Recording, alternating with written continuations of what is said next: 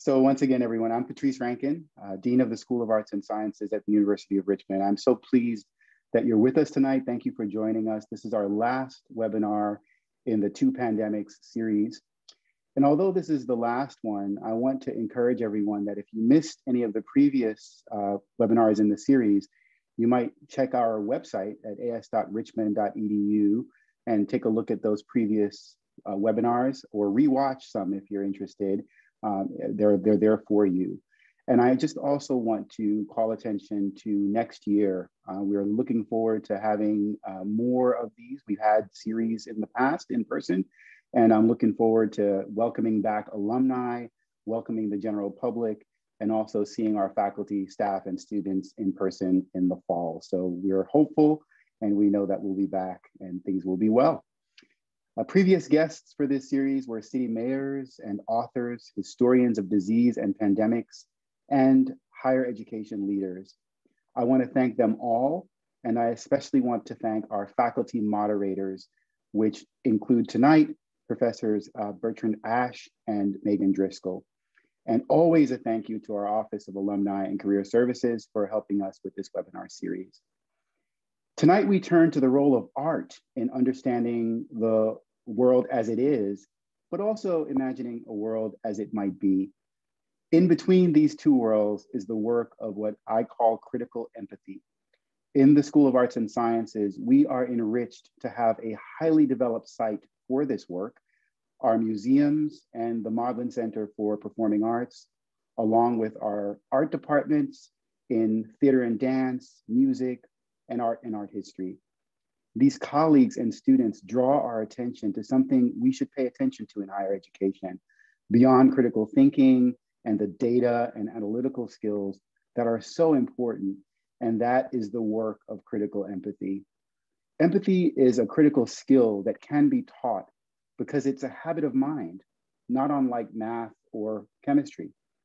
Detroit artist Sabrina Nelson, whom we welcome so enthusiastically tonight, is such a wonderful example of this work.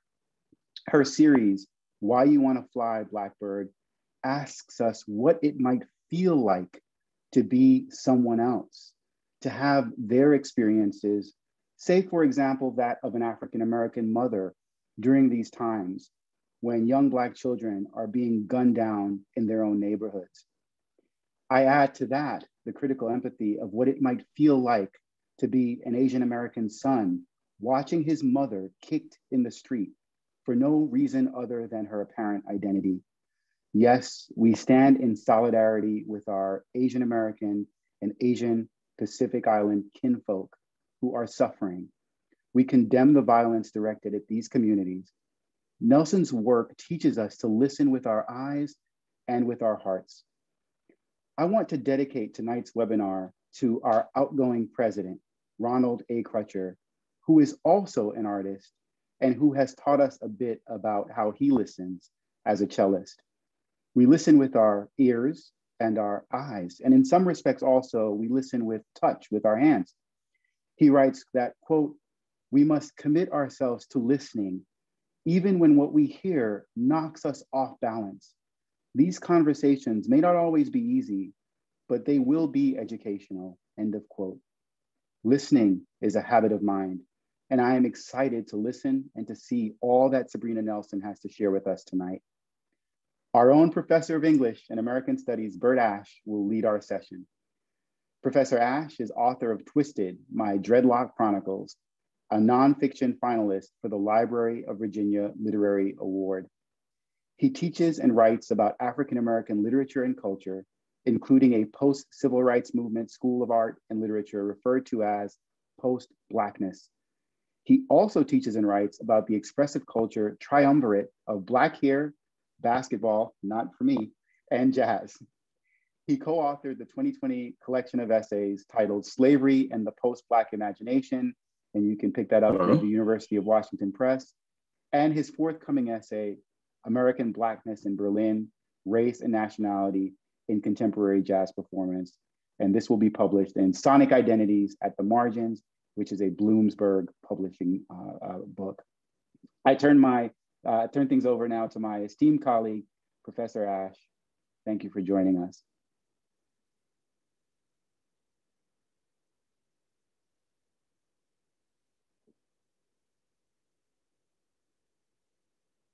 Professor Ash, if you might.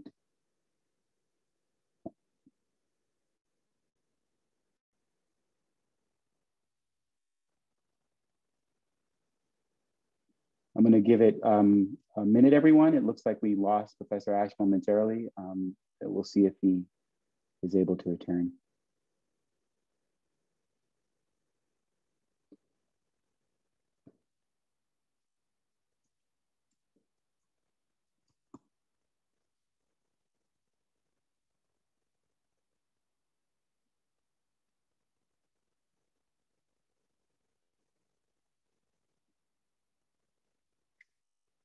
Okay, well, we don't have Professor Ash, so what I will do is turn things over to Megan Driscoll, who will introduce Sabrina Nelson. Professor Driscoll is she's brand new professor, finishing up her first year in the Department of Art and Art History. She's an art historian. We're so pleased that she has joined us and that we have her as part of our community now. Professor Driscoll, I'm going to turn things over to you. Thank you very much, Dean Rankin, and technical difficulties, the realities of our Zoom life. So thank you everyone for your patience. I have the honor of introducing our main guest and main star for tonight, Sabrina Nelson, who joins us from her home base in Detroit, where she's practiced as a professional artist for over 36 years, exhibiting her work across the United States and internationally. She works in a variety of mediums and styles, ranging from painting, drawing, and sculpture to installation, performance, and more, including the often extraordinary costumery with which she turns herself into her canvas. And you were in for a treat for her look today, too. She's also an educator, lecturer, and artivist, using her art as a medium for activism. Nelson has been with the College for Creative Studies, College of Art and Design, and Arts Administration for 25 years, and with the Detroit Institute of Arts Education Department for 24. She has taught African American art history at CCS and at Oakland University, served on the Blue Lake Fine Arts Camp faculty, and appeared as guest curator for the Carr Center and the Detroit Music Hall Performing Arts Center. She earned her BFA in Fine Arts from CCS in 1991, and you can learn a lot more about her work in her recent PBS feature focused on her series, Why You Want to Fly Blackbird. Sabrina, if you want to take it away. Thank you so much. Yes, I am happy to be here. I want to say thank you first to the college, to those who have joined us today, and those who have an ear and an eye and listening about why you want to fly Blackbird, or just in general, how being a being on this planet during the two pandemics can certainly affect what you think your superpower is. My journey is one that is fantastic. And when I say that, I mean just my life in general. Born in '67, I tell people that I was born during the rebellion. So it is part of my destiny to be who I am in this moment in my 54th year. And what that means is rebelling against the things that I just feel are not okay. Trying to, and I don't always like the word trying, but making sure that I am using my artwork to have a conversation about what's happening in the world. And also in being an artivist and thinking about how revolution and rebellion can be messy, but also needs to be here in this place during this time with what we have and how the world is moving in the way that it's moving.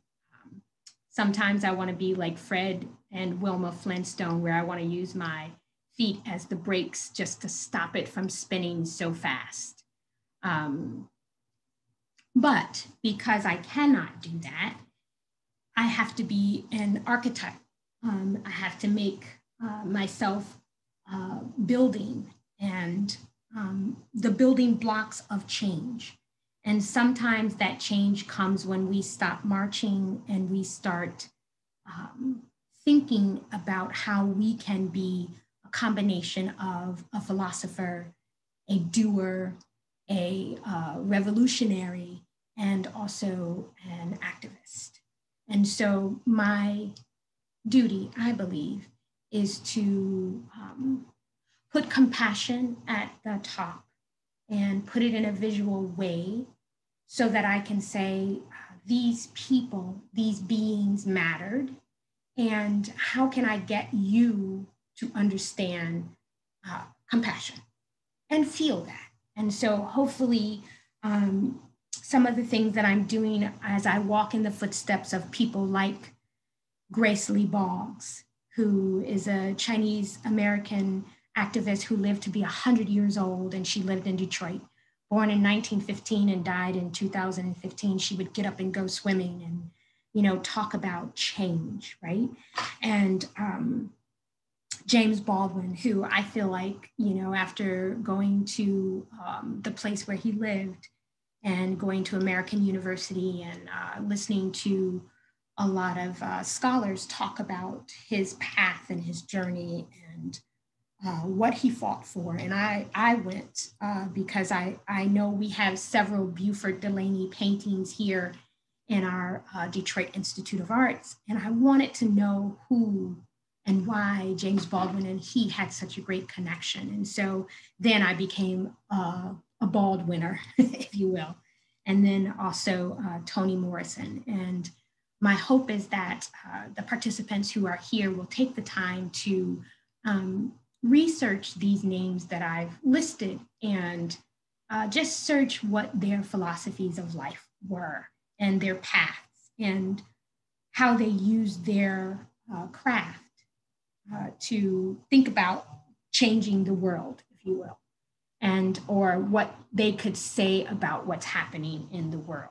And so any and all forms of art is revolution. And so what you're doing with it and who your audience is. And sometimes your audience is you first, and then those closest to you. And you're hoping that you're not just having a conversation that's just in your head, that comes out of your hands, and then you put it in a white cube space and somebody sees it. And maybe an art historian or a curator can tell somebody what you were thinking. But if you're lucky enough to be alive in the time that your work is still here, then you can talk about it yourself.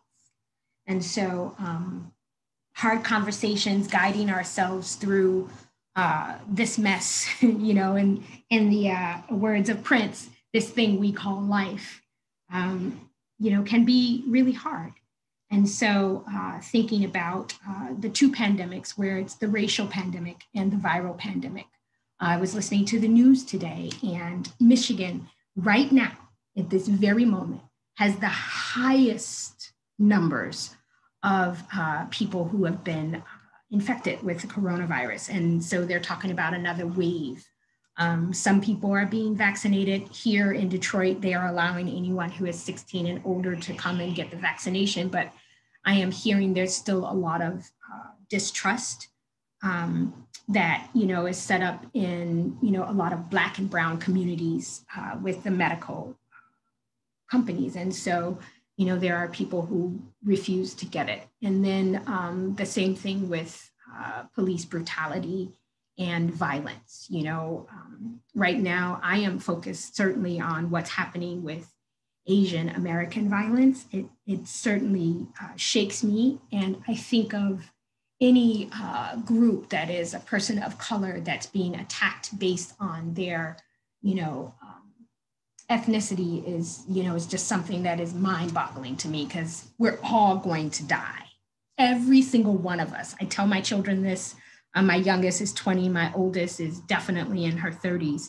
And I say, from the moment we're born, we are dying. What we don't have to do is help death.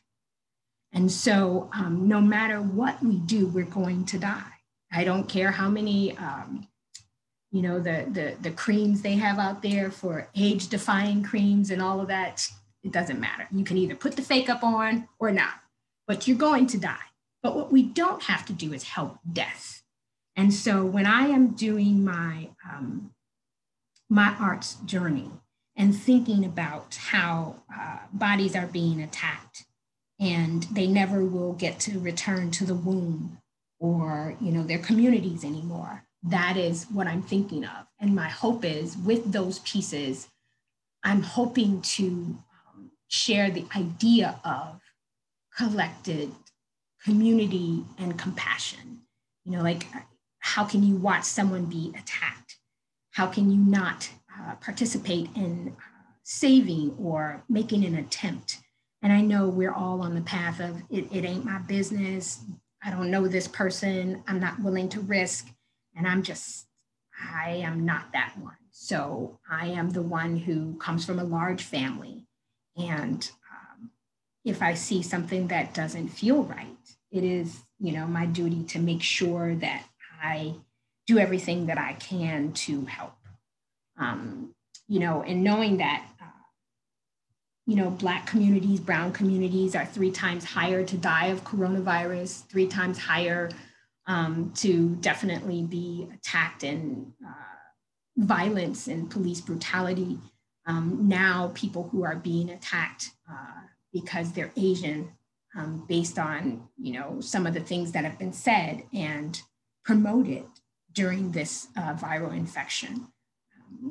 It's just my hope that we can see each other as beings on this planet and be compassionate. And I am not only compassionate for, the human beings, but also the animals. I am vegan, but I'm not a vegan snob. Those of you who eat the butter, go for it. Those of you who still eat steak, I'm cool with y'all. But I just want to make sure that I say that, my compassion goes on the planet of, us being here together and what we can do collectively to help us stay here together for the amount of time that we're supposed to be here, right?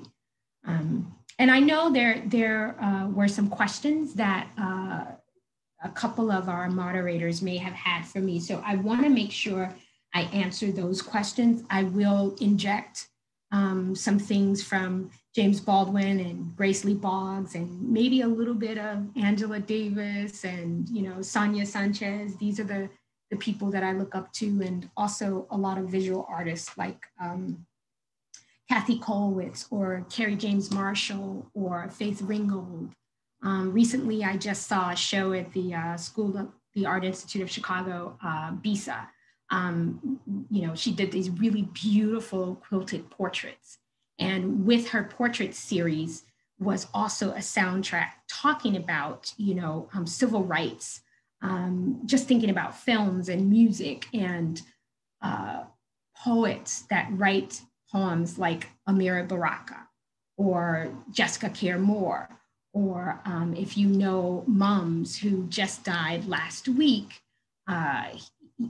he also was on a television series, and he did a lot of poetry that talked about the world and how we are. Saul Williams talks about the world. And so I am in my, renaissance of being an artist, and I'm making sure that I understand artists who use their bodies to talk about things, or artists who use their creative writing or music.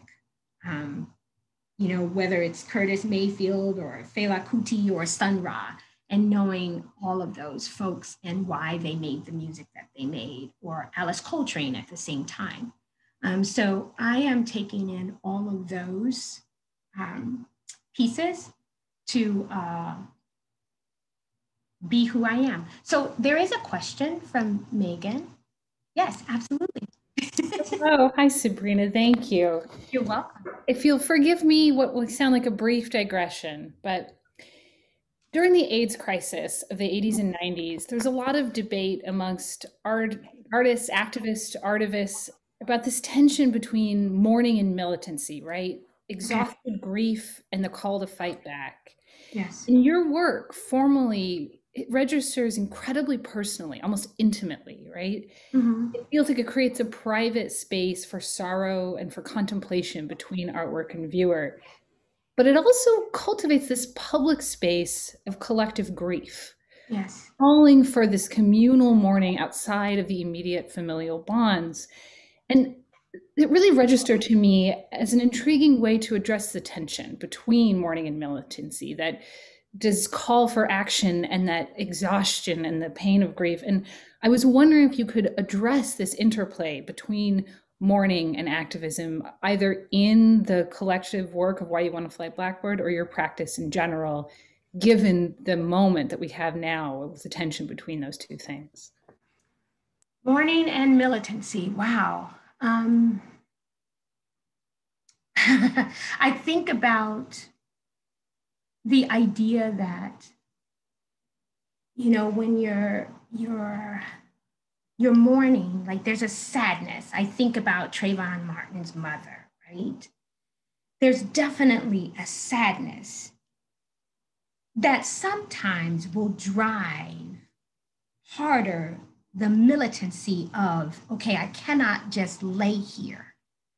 Because sadness can be catatonic if you just sit in it, right? But sometimes it can be fuel for the fight.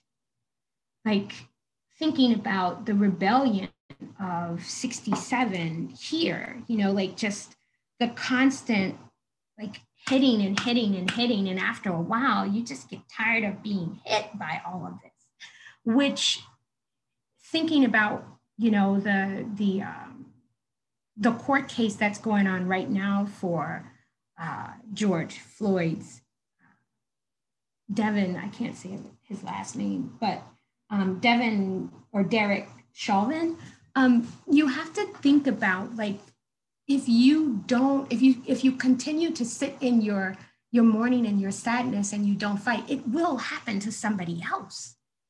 And so for me, I think just as an example, like knowing that if you don't fight for those who can't fight, then, you know, it'll just be a mass death. And like our bodies fight for us every day to wake up. Like we go to sleep because we're tired. And if you don't take the time to rest, your body's going to take it, right? It's just going to do it. And so we are humans that survive. Like we eat, we sleep, we breathe. And so I think it is our nature to fight and to keep going. And I don't know many in my family who just lay down and just stop. And so just as a people, as a group, you know, just like you're constantly being told no and beat down and, you know, all of these things are put in your way to stop you, but you figure out how to get over it or get under it or move around it. And so for me, I just don't know that mourning is enough to stop me. You know, like you can cry, you're gonna be sad for a moment, but that also will be fuel. Like I think Sabrina Fulton has run for political office at this time, and that is her fuel to change laws because artists can't change laws. We are not lawmakers, but we use our pens, our paintbrushes, our film cameras, like thinking about Ava DuVernay to make change, or so that people can see collectively what's happening from her point of view so that we can change things. I know Grace Lee Boggs was having a conversation with Angela Davis, and it was a couple years before she died, and she talked about, you know, we need to stop marching and we need to feed our souls and figure out how to make change. And so if we continue to march and continue to cry, there's not a lot of things that will change. We have to take action. And so I think taking action makes things happen. So that was a great question. Thank you so much. Thank you. And it's sort of beautiful to think about how your work creates that space for the motivation while also making room for that mourning. And I want to connect this then to the first question we have in from our Q&A, and I realized I was remiss in not reminding all of our attendees to go ahead and use the Q&A function. I'm keeping an eye out for them. Okay. We have someone wondering if you could elaborate, they ask, on the tension between art and protest and how you incorporate or balance this tension in your work. Say that one more time. They were wondering if you could elaborate on the tension between art and protest and how you incorporate or balance this tension in your work. Okay. All right. That's a good question. I get so upset. And it's so weird that I'm whispering, right? Like I'm in a library, like in a holy space. And I think of museums as sanctuaries because there are so many voices in there of what I call dead masters, right? And some of us are still alive and we get to have a chance to use our voice in this way.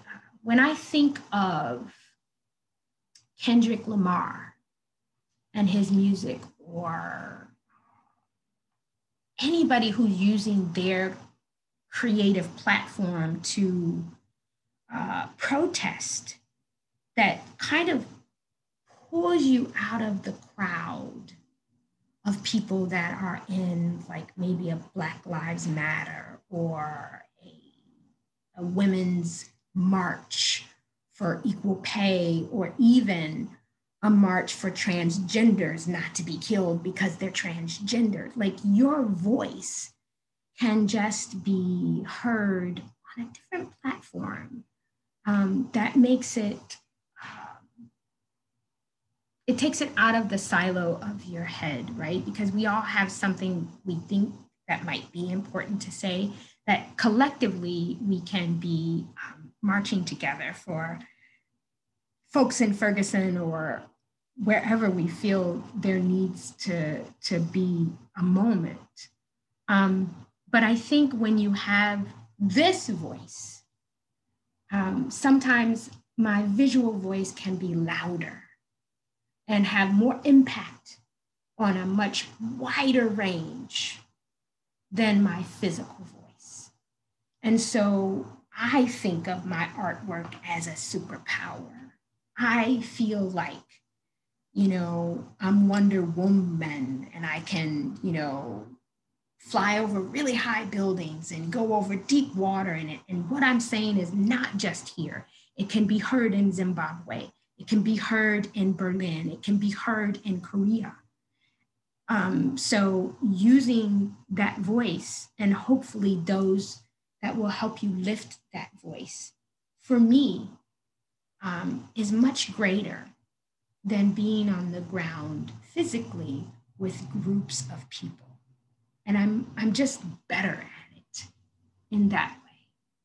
And I feel like that's what I'm supposed to be doing. And so, yeah. I hope I answered the question. Yeah.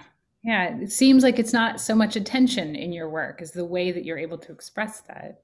Yeah. So I'm really fascinated by the complexity of your practice and all the different media you work in and how elegant you bring that together.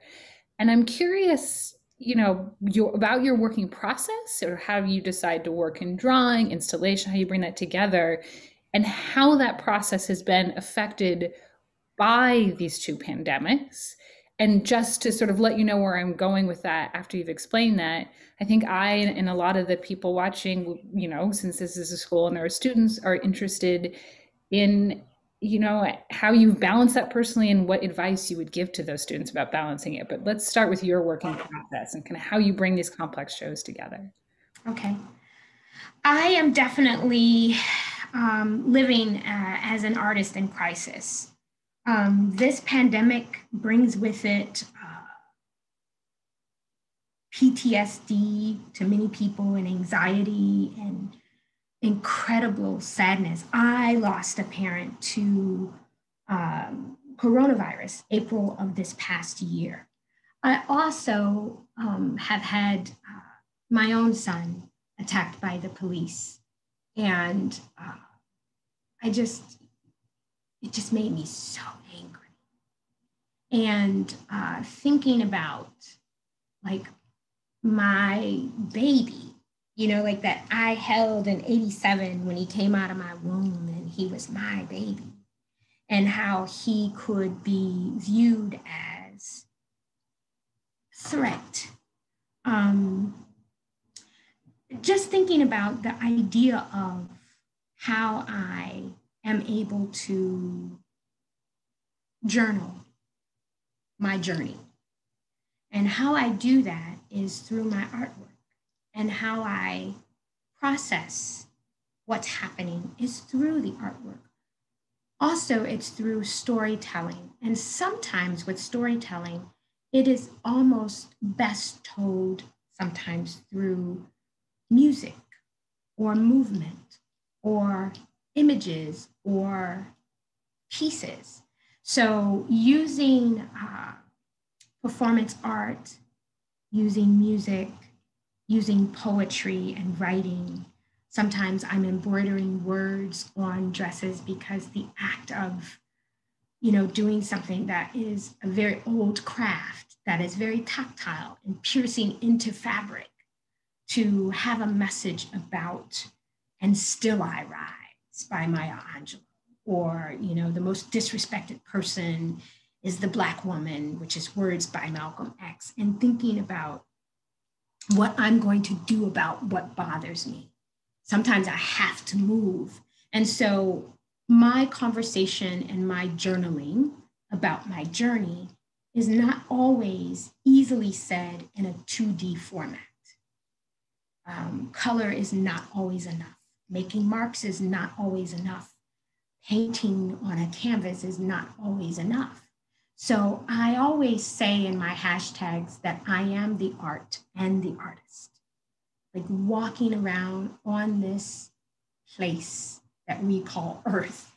Like, it's not a performance, it is my life. And sometimes I just have to scream. I have to, respond to what's happening. I'm crying. And sometimes that anxiety comes out in a piece that I'm working on. So I have to balance it out that way, where I'm, making sure that I'm saying what's in here to get it out in here. And so that's how I do it. I don't just speak one language of the visual arts. And I think, once you leave a safe nest like an art college, you've been given so many tools, and it's up to you to decide which ones you're going to use to say what you want to say. And so for me, I'm not limited to oil paint, acrylic, watercolor. I will use mud. I've used red dirt from Alabama. I've looked at things like mysticism and magic and religion, and talked about life and death and the intersectionality between what it means when we die physically and spiritually, and looking at, the spirit of Flash of the Spirit, Robert Farris Thompson's book, and thinking about symbolism and what that means in my life, the Yoruba tradition, or, any other type of spiritual tradition of expressing trauma or grief, and also joy. So I just don't feel like I should limit myself. And I know that, like, in this country, I feel like our educational system should require that our kids know like 4 or 5 different languages.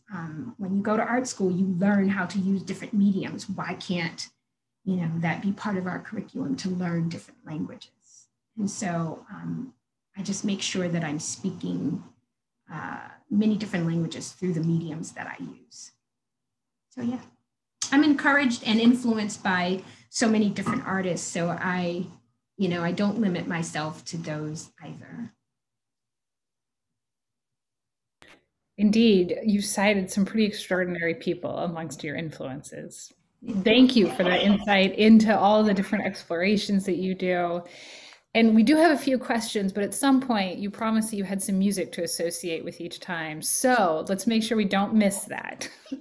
But quickly, we have a couple questions. One, someone was asking if you could show some of your works. And if you have any available and easy to show, we'd love to see them live. Otherwise, we can certainly share links to some of your shows online for people to look at. I would love for you to share the website link because that's all of the most recent work. And then they can, find the videos that definitely follow the Blackbird series. I don't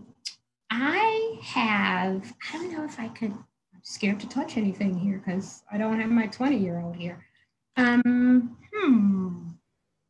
a few things on my desktop. I can definitely try and get to. Let's see. Well, and if you'd rather, we can absolutely share that link so people. I would rather you share the link because I'm scared if I touch something, it's not going to be right. And I'm not that digital person. No problem. All right. So we'll do that. And in the meantime, I will share, again, though, not forgetting your promise to share some of that music with us. Okay. All right. And I'm going to give you guys a sound check list. And I'm going to just go down this list and give you some. I have what I call protest songs for the studio. So I will definitely give you those, definitely starting off with Gil Scott-Heron, The Revolution Will Not Be Televised. And if you don't know that, let me tell you, that's a good song. That's definitely a good song. No, let's do the other site, SabrinaNelsonArt.com, because the Carbon Made that's much older work, but it's fine too.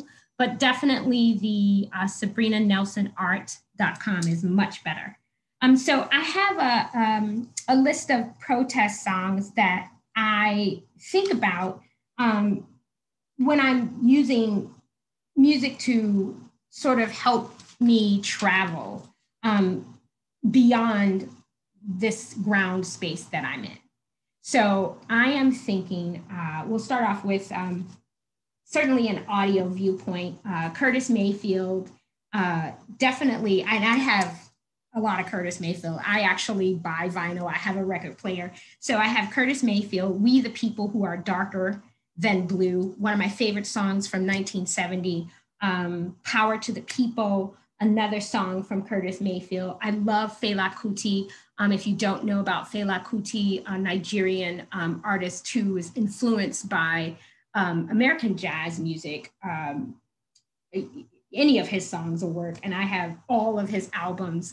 I'm really good friends with the illustrator who did the album cover for all of Fela Kuti's work. Public Enemy, Fight the Power, that's 1989 song. James Brown, I'm Black and I'm Proud. I always put that on when I walk in the studio because it's like, you gotta have your walk-in music when you walk in the studio, okay? Definitely The Last Poets. This Is Madness album. Donny Hathaway, He Ain't Heavy, He's My Brother. I have so many, combination of artists too. Nina Simone, definitely.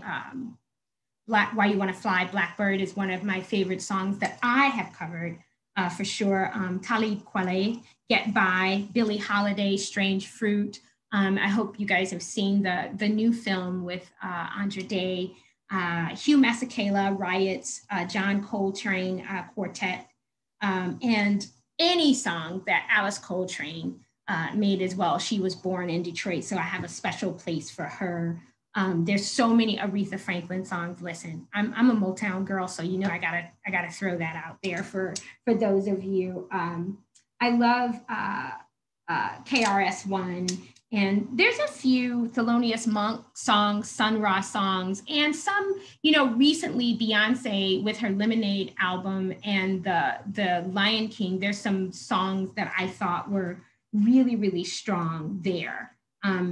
Also, in kind of mixing the music with the writers, Jessica Care Moore, Saul Williams, Toni Morrison, Sonia Sanchez, Ta-Nehisi Coates, and definitely James Baldwin. These are writers that I am highly influenced by their words, the way that they lived and are living currently. and there's so many dancers.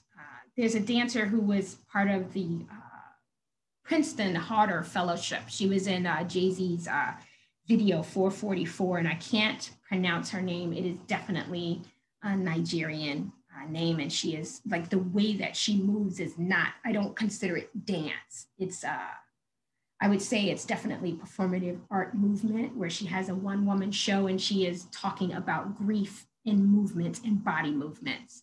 There's another movement artist named Jennifer Harge as well. And so I know this is going to be recorded. So if you miss any of these names, there will be here in this recording. So these are people who influence me with certainly revolution, movements to help other people, and compassion, and dealing with grief, and get up and go-ness. You know, people get up, get ready, you know, there's a train coming, and I'm going to be, you know, one of the conductors talking about, come on, let's go, let's do this. You know, so it'd be interesting to come up with a term for freedom writers again, you know, and how we think about revolution and the fight for just being here and being okay being here and being different. And so, yeah, I want to say that. I did notice that my list is very male heavy, so I got to go back and think about that. By the way, Einstein says imagination is more important than education. So I want you all to use your imagination to journal about what's happening in the world and your journey as you go through it, as you deal with our angst, our anxiety with the viral infection that numbers are rising again, and do what you can to protect folks who are around you and yourself, you know, and be conscious that we're all human beings and we're all going to die, but let's not help it. Thank you. That is very important advice. So, 2 questions that are actually interrelated, and one that kind of segues from your introduction of writers, which is from Professor Elizabeth Autka, who says, hello and lovely to see you. She's asking if you could talk more about the conversation Yard has with Toni Morrison's work through the images of empty nests. And our second questioner, Elizabeth Schlatter, is asked more about the role and importance of birds' nests and bird cages in your art. You know, let's start off with the first question. So Toni Morrison, you know, my son, while he was at he was a Hodder Fellow 2 years ago, and he got to live on campus, was actually a year and a half ago. He got to live on campus. While he was there, I visited several times, and I was able to visit the Toni Morrison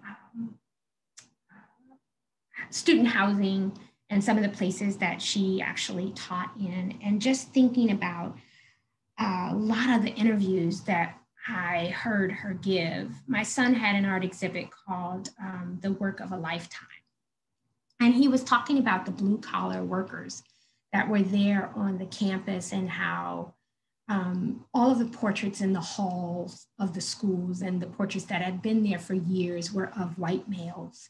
And so he decided with his fellowship to paint portraits of the blue collar workers that were there on the campus, those that kept the sports fields, those that cooked in the canteen, those that cleaned the spaces, the facility workers.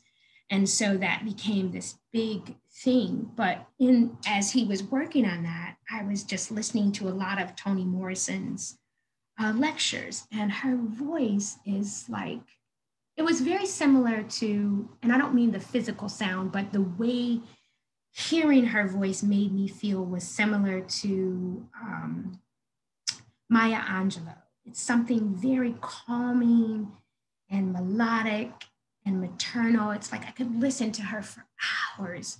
And there was something she said in one of her interviews. When there are times that are really, really tough, these are the times that we need to pick up our pens and we need to write.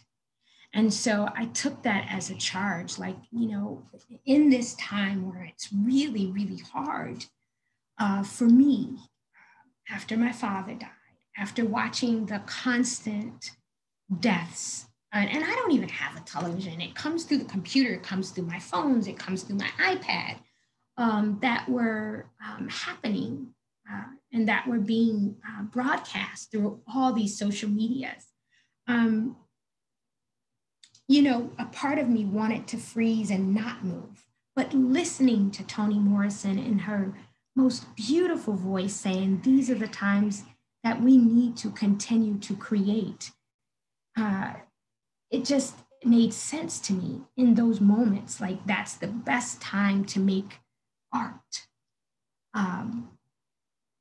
And so just reading her books, Sula, and listening to her interviews, it just made sense, and something clicked and a light went on. And I, you know, around that time, my father was in a nursing home, and he, you know, they told me he had coronavirus, that it was, his test was positive on a Friday. He had no symptoms, so the hospital wouldn't take him. So they couldn't take him out of the nursing home. Tuesday, he died. And so I was like, he didn't have a temperature. He was still eating. And then, you know, in the midst of him dying, there were also all of these police brutality things that were happening. And I had so much sadness. And, you know, when you get the ugly cry, it's like you're not like an adult anymore, and you're like, oh. And then you get exhausted by crying. And then you get this, there's this energy that comes after it, that you get angry and you need to do something. And for me, that was like, I need to write what I'm thankful for.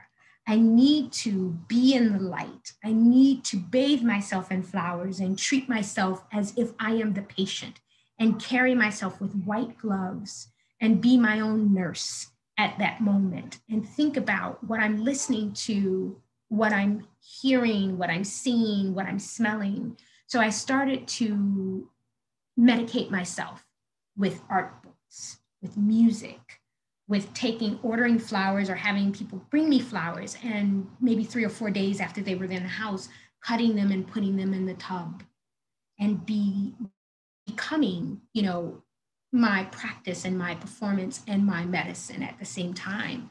And just thinking about, you know, what James Baldwin went through when Medgar Evans and Malcolm X and Dr. Martin Luther King were killed. He was incredibly sad, and he actually tried to commit suicide. It wasn't his time. Eventually, cancer took his life.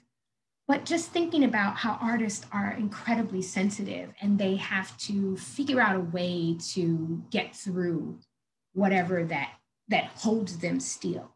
And for me, moving and dancing and having music and being able to talk again with my artwork was that way. And I think Toni Morrison did that for me for sure.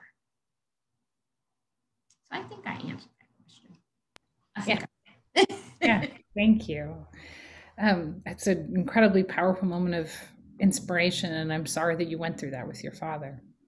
It's, you know, it's just a part of life that so many of us are going through. I mean, you know, with all of the deaths that are happening with coronavirus right now, it's going to be, you know, how they say there's 6 degrees of separation. It's going to eventually be, you know, 1 out of 10 of us will know somebody who has had or who has died from this viral infection, if the numbers keep going the way that they are. So, you know, it's really sad here in Detroit for sure, and then in Michigan we are certainly the highest numbers right now today, to this date today, of people who are infected with the viral infection. So we are not burying our people in the tradition that we normally would.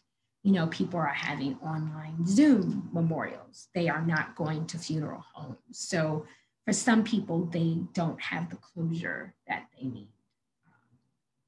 But we'll figure it out. We have to thrive and create through it, and figure out how to stay connected to each other and faith, and have some vision for what we want to do the next day, or figuring out what we're thankful for in that moment. I think it's Rumi that says, if we live in the past, we're depressed. If we live in the future, we're anxious. If we live in the moment, we are at peace. Yeah. Well, to this sense of this experience through the pandemic, the second part of Elizabeth Auke's question was how you feel the sense of empty space within images of emptiness resonates visually with the current pandemics, which might link to the general importance of birds' nests and bird cages in your work.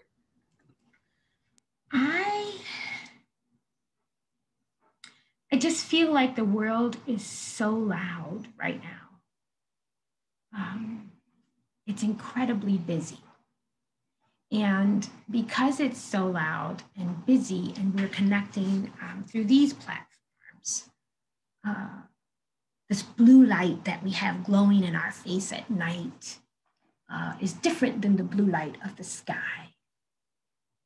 And if we're living so much in here where it's so busy, we don't have or take a moment to have the real beauty of being out in this space, where sometimes, even though the world is really, really crazy, you just don't hear it when you just go outside and shut down these things. When I am doing my work and when I am visiting museums, I think of them as sacred spaces, sanctuaries, if you would, because they're quiet and there are not as many people in them anymore. I think with my work, there is a quiet, or I would say a loud whisper, if you will, because I give you enough space at looking at the idea of the emptiness, the idea of the empty room and the bird cages, which sometimes can be looked at as homes or jail cells. Sometimes the physical body is no longer there and the spirit is free, and sometimes the physical body should not be there. I think having space to just absorb something mentally and through your heart gives you enough time to not consume it, but to let it just kind of soak in, if you would, for a moment. Just like thinking about medicine, like being very intentional with what you look at and what you listen to and what you eat and what you smell, and feeding the senses those things that can either lead to a pathway of healing or give you some deeper understanding of what could be possible or what has happened. The idea of all of those spaces, me with doing the Blackbird series, where you don't hear the noise of those birds. Like, imagine this world without the birds, right? Imagine this world without Black and Asian or people of color. And so my work is silent that you see in those spaces, because I can't imagine a world without those beings. And so thinking about space, thinking about absence, thinking about trauma and grievance is all connected with those two pandemics. I don't believe in the word forever. I don't believe in the word perfection. But I also am thinking, like, what are you going to do about it? Like, what else can be done? Have you said enough? Are people really understanding what you're saying? Did you give them enough space in between the pieces that you've created for them to absorb it the way you felt it should have been absorbed? And are people listening? Like I always hear that, you're preaching to the choir, you're preaching to the church. Those that will hear, and those that won't, maybe somebody else has a message from another canon that maybe they can hear. So I hope I answered the question. Speaking of preaching to the choir, this so far has been such food for my soul, and I hope for those that are out there that they're feeling the same way. This has just been so far just wonderful. I say so far just because I'm jumping in to let everyone know. Normally we try to wrap up around 8 o'clock. We're coming on the hour of 8, but if there are other questions and we want to hang out a little bit longer, I think Sabrina Nelson's willing to do so, and Megan Driscoll is willing to do so. I just want to thank Megan Driscoll one more time for stepping in with the technical difficulties we had with Bert Ash. Megan Driscoll is assistant professor in modern and contemporary art. And as I mentioned earlier, she's come to us recently. She is coming to us from Washington, D.C., where she was a postdoctoral research associate at the Center for Advanced Study in Visual Arts. Her research explores the intersection between post-war photographic and time-based media and discourses on race in the African diaspora. And so she was ideal for us as someone we wanted to help facilitate the question and answer, which she has done a lovely job of as well. Bert, for post-Blackness and all the work he does. I don't know if he wants to jump in at all, if he's got a question, or just wants to, if he has the opportunity to wave and say hi. If not, that's fine. But I just wanted to let everyone know we'll wrap up officially. We'll ask 1 or 2 more questions. And if you do want to hang out, we can hang out. Here's Bert raising his hand. Looks like he wants to jump in.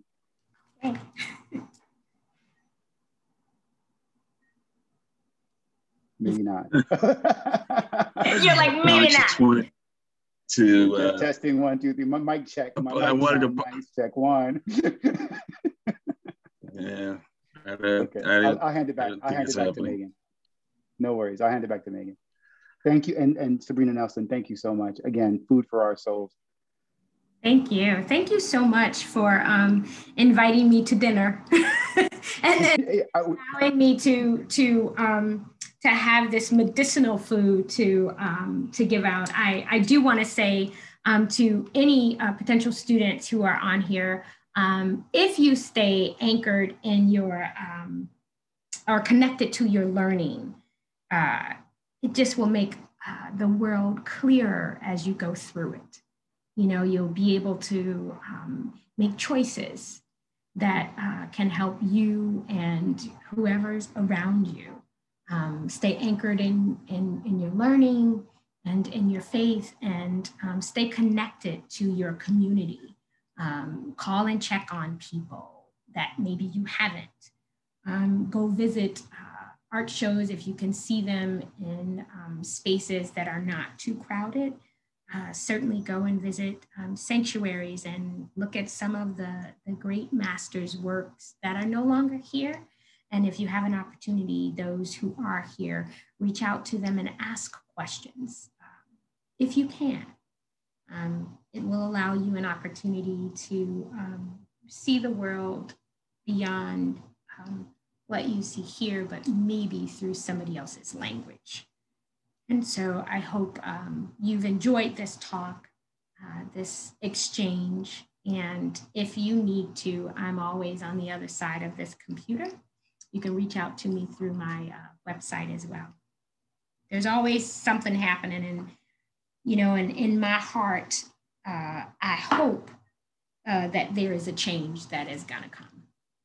The world is going to be different when we get through this one pandemic. And in some ways, the world is always changing, but in this country, there's very much that is still the same. And we have to charge the youth to help us make those changes, because you guys will have the power. And so, and the voices, and you will be able to move in ways that some of us will no longer be able to move. So my charge to you is, if things are not different in some time, what can you do to make that change? And I charge you to make it for the better, for your future and those that will come after you. Thank you. And I have to use that opportunity, encouraging students to see art and to think about making change, to plug one of the big shows. It's actually at the University of Richmond's museum now, Action Reaction, Art of Social Justice, featuring a really extraordinary range of artists, including recent graduates and artists working for You Are Now, Miles Wilson and Sandy Williams. So please go see that show and get inspired to make your own art of social change. And one of the fabulous curators was wondering if you could speak more about the general role of bird cages in your work. They do play such a prominent place, especially in Where You Want to Fly Blackbird. So definitely the bird cages represent, so in one of the flying dresses, the bird cage is placed in the area where the womb is. So they represent the first home, which is the womb. And then the nest represent the second home, if you will. And then the bird cages outside of the dresses represent our homes physically. Like we assume that when we go in our homes, we are safe. When we go in our homes, we have our things that make us comfortable. And so I started thinking about bird cages and an installation of like bird cages, because thinking about Detroit neighborhoods, and as I travel all over the country and then out of the country, and thinking about how people live and how people nest and what we do, and how similar it is to the idea of, like birds don't build bird cages, people do, because we think all animals should live like us, right? But thinking about the bird cage in the physical form and different stories like, why the caged bird doesn't fly, or thinking about how many people of color are incarcerated, and what that means, and how they live in those spaces. In most of my installations with the bird cages, if you can zoom in, all of the cages, the doors are open. So that you are free to come in, you are free to go out. The spirit of the bird is also free to enter and to exit at will. And so as we are in our homes, our hope is that we are safe in those spaces, that they're comfortable, and we put the things in there that we want, that make us comfortable. So that's how the bird cages came about. And then I liked the way that they looked aesthetically once I sprayed them black, and then I put gold leaf on them. And then a few of them I left white, thinking about the women in my family and my grandmother, my great-grandmother, and my mother, who are all deceased, and thinking about what spiritual connection that the way that they set up our home when I was little looked like.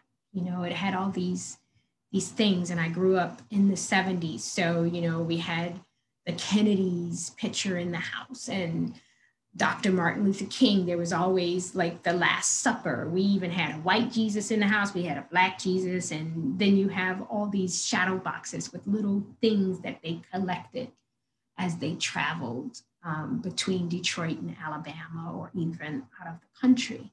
And so these were things that I remember growing up that a lot of the people in my neighborhood had. And so the idea of what home is, what a bird cage is to people, and how we nest, that is very similar and also very different. And what it's like to have a space that is prepared for someone who never will return to that space.